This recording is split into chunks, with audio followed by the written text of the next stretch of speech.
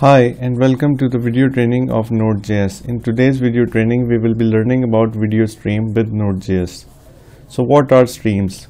Videos work by streaming. This means that instead of sending everything to the front end in a single package, you should send it in little chunks at a time.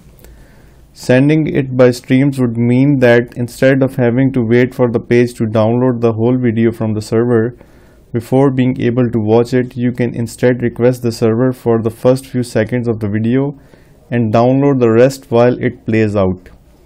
You can also use this approach for sending big chunks of text. For example, your client wouldn't have to wait as long for the first few lines of an article to show up. Let's see some theory. Getting the file size.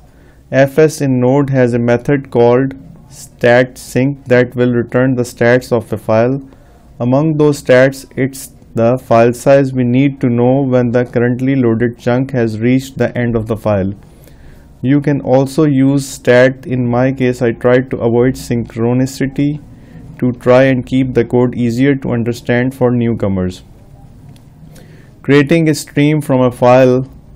FS contains another method called createReadStream, which will create a stream given a file, the start and end chunks.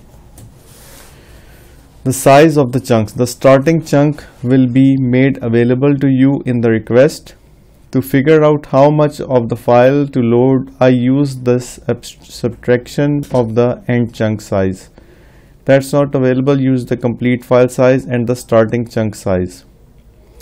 HTTP 206. This is used for partial content, which is what we want the header for our connection to be. We continuously feed the front end with chunks and we want to have our starting chunk available when a request is made. You have to at least define content range, accept ranges, content length, and content type. Let's look at the server. And I'm going to create a project directory for this project and I'm going to call node video stream chmod -r node stream. Okay, let's go into that project directory. Okay,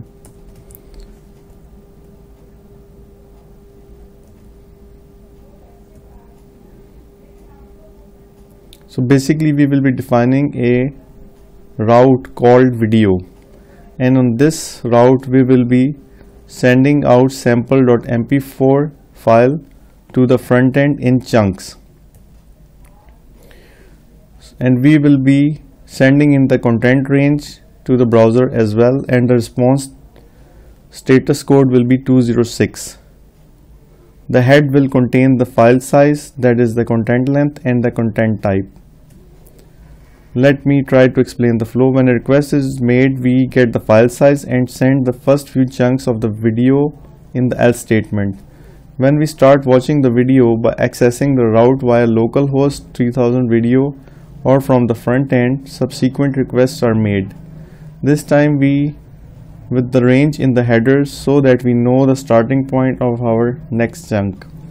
Read the file again to create another stream, passing along the new value for the start and end, which will most likely be the current part that came in the request header and the file size of the video.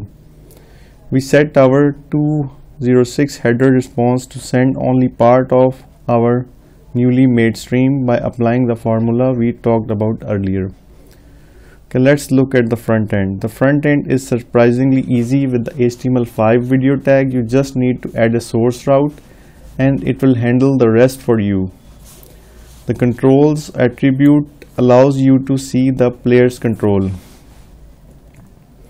Without it, you can instead program those and other properties yourself by accessing the player element, in this case the ID video player. So if you have a button on your HTML, you can do something like this to replicate the play stop button. You can add an event listener to that button, clicks event, and you can pause or unpause the video by clicking the button couple of times. In the network tab in your developer tools, you can see the streaming in chunks, especially if you throttle your connection. Now let's see how our code works. So we are going to create the server first, right here.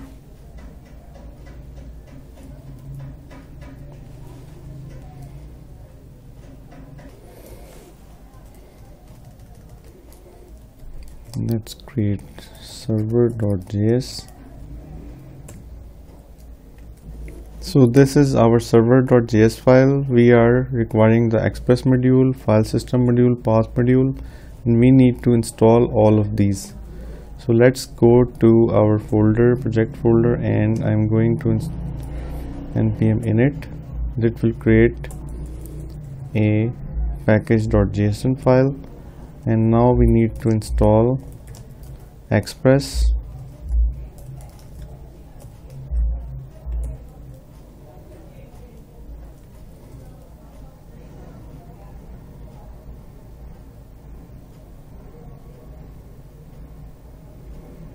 Okay, that's done.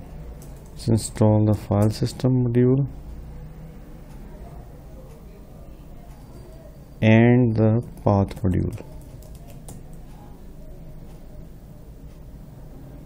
Okay, that's done. Here we have defined the video route, and here is the sample.mp4 that resides in the same folder as this project. You can see the mp4 file here. And then we are setting a variable of that is equal to the size of the file, the range of the headers, and then we are starting to send the bytes in chunks to the front end. You can see the content range, accept ranges, content length, and content type. That is being sent to the front end on the port 3000 localhost. So let's try to execute our server, and you can see it is listing on port 3000. Okay, let's open 3000. It says no such file or directory, index.html. Let's look at our code. Okay, it's HTML. Save the file again and run it. It won't work. We need to restart the Node.js server, and let's see now. You can see the video is being streamed, and if you look at the network tab, you can see here media, and the status is 206.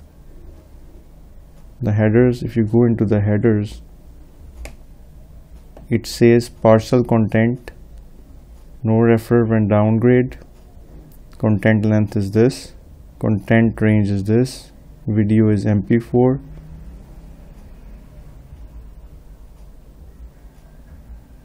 So basically the video is being streamed and not being loaded in full.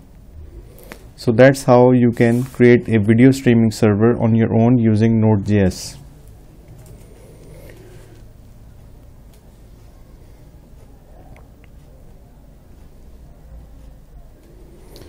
I was not expecting this to go so smoothly for a simple implementation. There are of course some flaws in this implementation, such as the starting chunks not always being what is expected, probably because of connection hanging, as I am not handling that in this code. Nonetheless, I think it is a good starting point for those wanting to start creating some kind of streaming application. If you have a better or less error-prone approach, let me know. If you like this video, don't forget to subscribe to my channel. You can always email me, visit my Facebook page or LinkedIn page, and I will be always more than happy to help you. See you next time with a new topic in Node.js.